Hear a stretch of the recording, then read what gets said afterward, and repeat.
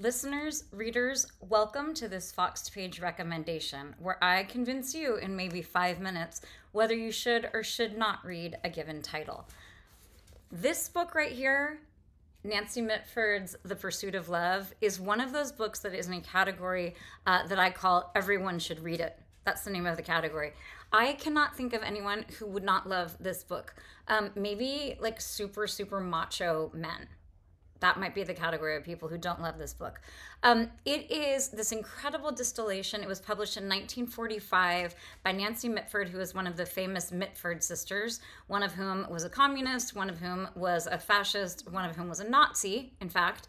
But these really fabled and storied, bright young things who grew up in England, in the sort of early half of the 20th century. Nancy Mitford is this incredible novelist who has this mix in this novel right here of amazing pathos. It's really, there's some parts about it that are very sort of deep and very poignant, but it is also hilarious and an amazing distillation of a period of time. It goes all the way from sort of 1911 until the end of the Second World War. And it's just this incredibly delightful send up in some ways of the ultra wealthy, but also just this really, really sympathetic description of the sort of life and adventures of some very strong women. So it's a book that, again, is full of pathos, but also full of humor. It's so smart. And there is something unique about the prose. Famously, the Mitford sisters were not educated in any kind of formal way. So Nancy Mitford's prose has a very sort of Nancy Mitford feel about it. This is one of the books, when I have taught it in former lectures, this is a crowd pleaser. I mean, this is one that everybody seems to love.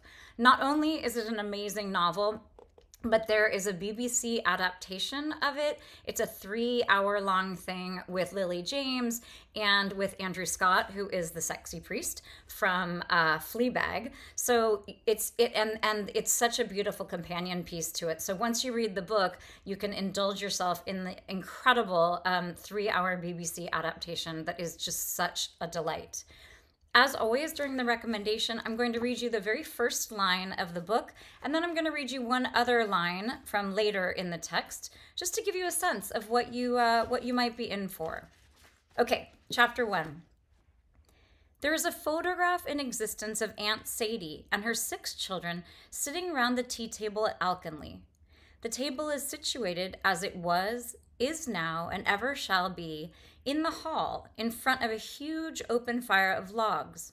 Over the chimney piece, plainly visible in the photograph, hangs an entrenching tool, with which, in 1915, Uncle Matthew had whacked to death 8 Germans one by one as they crawled out of a dugout. It is still covered with blood and hairs, an object of fascination to us as children. So I am not going to parse that amazing first sentence. I'm just going to leave you hanging. I think, honestly, I could spend 90 minutes just talking about that masterful opening sentence, but I'm not going to. I am going, in fact, to move on to another line in the book, again, just to give you a sense of the kind of prose that you will be finding. This portion comes from a part in the book where we are really very aware of the fact that our narrator, who is a cousin of the protagonist, is very central and very immediate. This is a very good example of what we call a first-person peripheral narrator, otherwise known as like a sidekick narrator. You see it in The Great Gatsby. You see it certainly in mysteries like Sherlock Holmes or some of the Agatha Christie mysteries. So it's this perfect narrative voice because we have this excellent cousin who has a little bit of objectivity, but is also still enough of the family to really feel, like she's right on the inside. So here we have a little description of a ball that the girls have been awaiting for many, many moons. This then is a ball. This is life, what we have been waiting for all these years.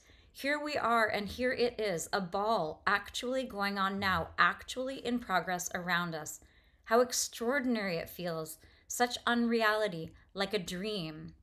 But alas, it must be admitted, not a good dream.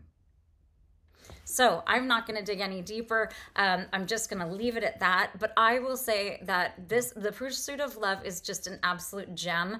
I think it's definitely something you should read, and you should check out the 90-minute lecture on the Foxed page so you can make sure that you're fully appreciating every word. Happy reading!